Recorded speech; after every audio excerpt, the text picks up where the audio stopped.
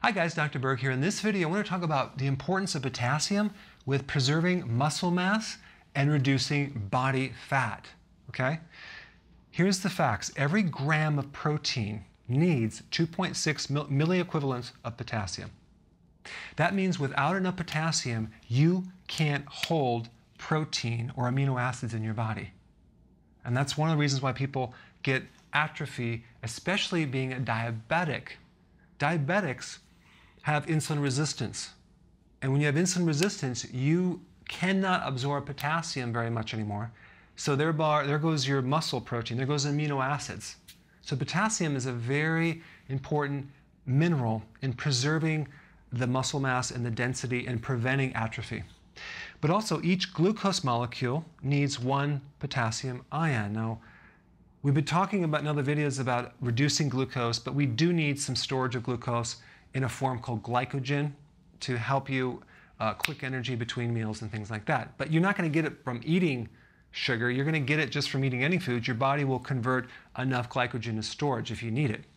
And a certain portion of the brain runs on glucose despite how many ketones you use. But your body's making it. The liver's making it. But you need potassium to store this sugar as glycogen. Glycogen is stored sugar. If you don't have enough potassium, guess what? You're not going to store the sugar. And guess what you're going to store? More body fat. So potassium actually helps people lose weight and preserves your muscle. All right, I just wanted to bring up this point. And the other point is that you need a lot of potassium. You probably already know this, but you need about 4,700. And that's not even a stressed out body. If you're stressed and you have rheumatoid arthritis and you have a lot of other body problems and you're diabetic, you probably need 5,000 to 6,000 milligrams.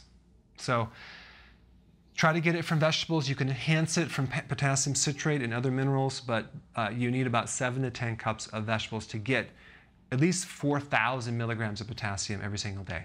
All right? Go ahead and do that and put your comments below. I just wanted to take a moment out to thank you for your amazing feedback that you guys are giving me. It's just mind-blowing.